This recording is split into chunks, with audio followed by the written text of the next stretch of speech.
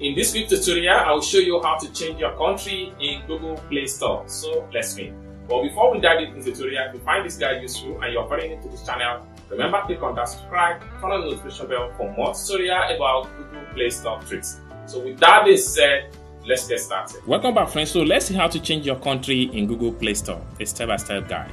So the very first thing you need to do is to make sure you head over to your Play Store. So I'm going to click on here, Play Store. Then the next thing you need to do is to make sure you click on your profile icon.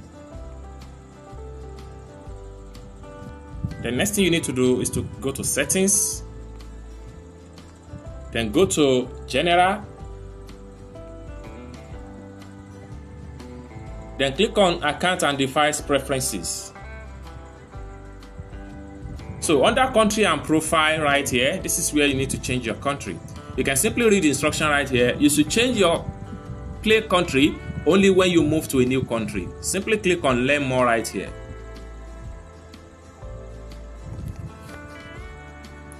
So how to change your country on Google Play Store? So you can simply scroll down and read some of the terms and services that are associated to changing of country.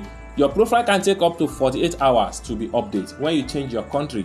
And another thing about changing of country on Google Play Store is that if your previous country, you have a balance in your Google Play Store account in your previous country, you cannot use the previous account balance in other country in your new country. So you need to know that.